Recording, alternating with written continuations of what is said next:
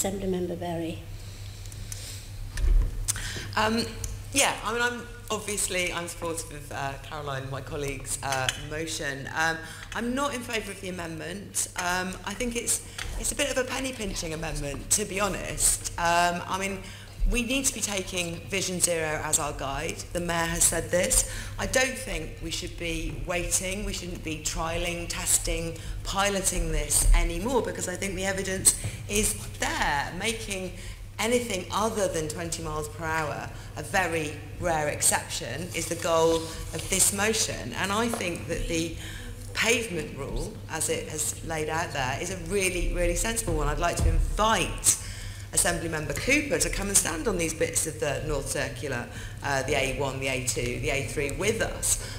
If you put in place the pavement rule as we've suggested, and it turns out that actually that bit of road with that bit of pavement, maybe the answer is to move the pavement. Maybe the answer is, if that bit of pavement is completely separated from houses and shops and streets, maybe we need to change where the walking route is. But we should not have anyone being made to stand next to 40 miles per hour roads in the middle of our city. It's becoming an anachronism, and I think we all, those of us who live in 20 mile per hour boroughs, I think we know the shock that we feel. I'm in Camden.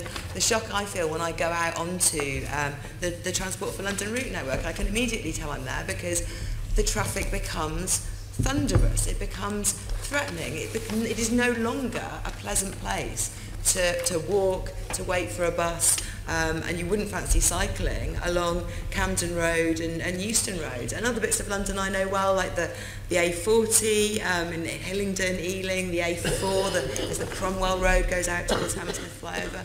Those are very, very hostile streets, and I think it is something that the Mayor absolutely should be doing, is taking a lead on this. As Caroline said, higher speeds than are safe, higher than are civilised, higher than are supporting the rest of the Mayor's transport strategy, are a systemic danger, and it's one that it's so simple to deal with a speed limit. This does not involve long-term investment plans. It's a speed limit. It's a really simple thing, and I don't see why we should be the ones toning down our language to say where appropriate. We should make a strong recommendation to the Mayor of how far he should be going, because we do know this as an Assembly, and that is our role in this chamber.